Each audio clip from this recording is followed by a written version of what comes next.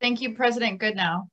Right, this is my old neighborhood. I used to live on Chestnut Street for 6 years, about 6 years. And now it's right down the block from me. I live, on Stephenson. So this sounds awesome. The first question that I would have is, so, I mean, most of this is where the old medical buildings are. There are still medical facilities that are operating. I mean, there's still a few, like specialists are still kind of located there, but I think unfortunately they're migrating away, which is really unfortunate for the elder facilities that are there. So will the elder facilities stay there? Do you know if there's plans? I mean, because this all encompasses all of the elder care facilities that are, and the low income elder care facility. There's a couple of low income elder residential places that I'm concerned about. Will it affect them? No, I'd say everything will be a use that's permitted in the new zoning or even under the current zoning. When we'd had a lot of discussion in the plan development, elder care was an important part. And I don't know if some of the word clouds that Garrett had in his presentation slides, I think some of those words are in the word clouds in the presentation. I don't know if you can look and pull that up, but that was one of the feedback we got in the early plan development, is that having this place where you have all ages that come together, and we didn't want to leave the elder care facilities behind. So that was a major emphasis when we did public outreach and the development of the plan back in 2019 when we started this.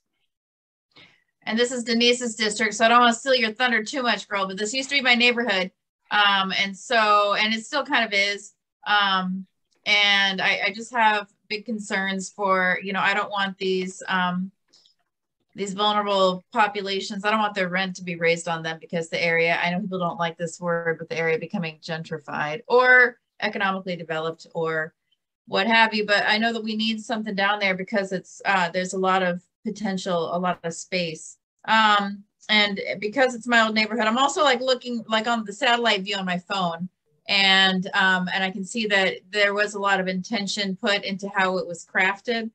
Keeping ash, that little section of ash separate and I'm sorry, I forgot the terminology. I should have written that part down.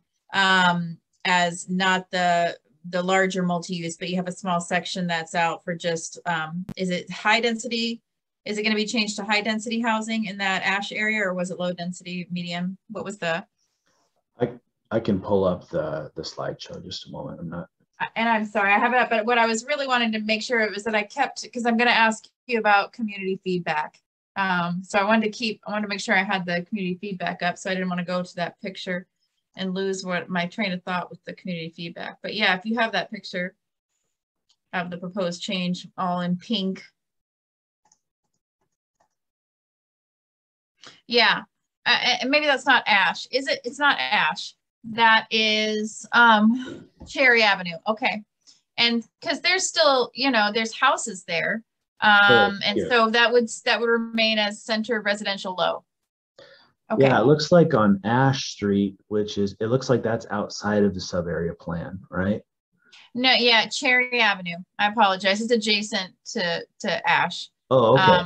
I apologize. Cherry Avenue, where there's still houses. And I think, this is the space that's carved out is primarily some of those buildings, those medical buildings and so on. And so I like the intention of that, because what you've done is in this sub area is that the real residential zones are excluded, so that doesn't change to a high density. And I used to live on the top of Chestnut Street, and I did have a water view. And so looking at some of this feedback, I do understand that people are concerned about losing their water views. And I don't know the name of the curved apartment complex, but if that unit goes up to 80 feet, they don't have their water view anymore. So I totally empathize with that, but that's just the way the cookie crumbles sometimes when you purchase land and you're operating within the code and the law. I want to ask briefly about the community feedback, because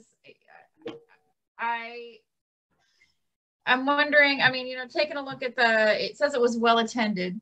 How many people attended the open house on, let's see, there was a planning commission workshop at specifically the East Side Village Sub-Area Plan online open house on the 28th of February. Was it 1, 2, 3, 4, 5, 6, 7, 8, 9 people for that one? No, I think that it was attended by about 20, 25 people. Okay, just not everybody offered public comment. That's understandable. I live near there. I don't know if I'm not within 300 feet. So, but you know, when you did your outreach, how did the outreach happen? Was it sent by letter? Was it flyers? Did you door knock? How was the outreach? How did that go?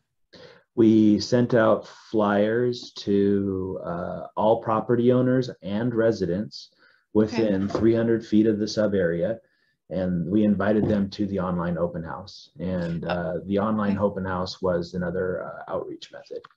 Okay. So when you say residents, do you mean just like every single address, not just like, I don't know, registered voters, but like every single viable address, including, you know, some of these elder care facilities? Right. Okay. And were most people that attended property owners?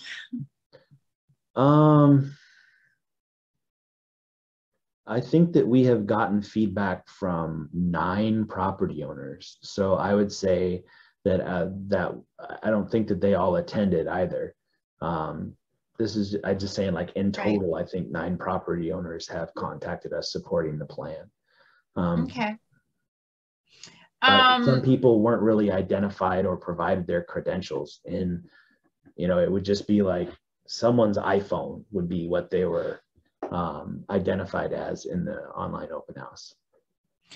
And I think something that I'm always concerned about, and it's hard to get people who are, you know, lower socioeconomic status involved, and you aren't taking names and income levels when they're checking in at the, you know, I think that, you know, and plus there's a lot of military, there's a lot, I know this area pretty well. But I'm curious, did you have folks, anybody from the elder care facilities that attended this? Yeah, that actually leads into one of the proposals.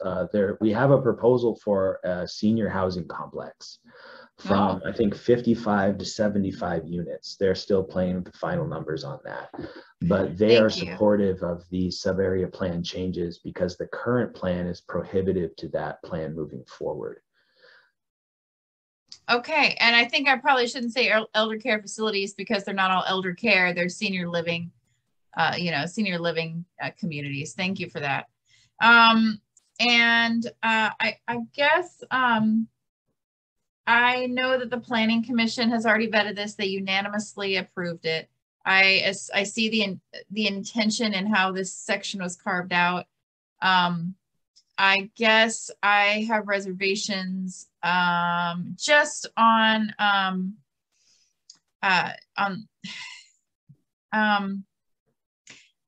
I guess I have reservations because it would be nice if we were able to ensure that there could be some affordable housing reserved in here. I think that's my only reservation because my concern is that if it builds up too much, that it will push rent up, and some of these vulnerable people that are renting there in and around, because I mean, beyond Chestnut Street. Okay, so Sheridan, Chestnut Street. I know there's a lot of, it's mostly homeowners on Juniper.